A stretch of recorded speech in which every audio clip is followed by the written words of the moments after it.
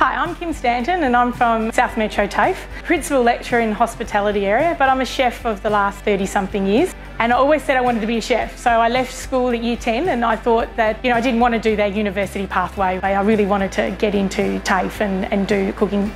So from there I finished my apprenticeship and I worked in a couple of restaurants and then decided to open my own. Then I just found another passion for wanting to teach and pass on my knowledge. And I think my next sort of passion came along with WorldSkills and being a judge myself. I ended up going to Abu Dhabi and Russia to be an assistant workshop manager in WorldSkills over there, and now I've met more people around the world. So all those opportunities only opened up when I became a lecturer, working with top amazing chefs from all over the world. I don't feel like my career's over yet.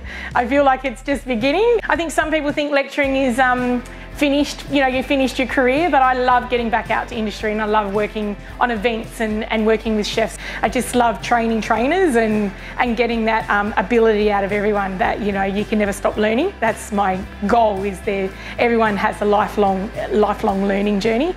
I'm really proud of seeing a lot of my apprentices are now head chefs in industry, and I walk into restaurants now and they're running the restaurant and they've got apprentices under them, and you get a big kick from that. You get a big joy out of seeing that. And I guess that's my passion, is just watching others thrive because you've taught them something.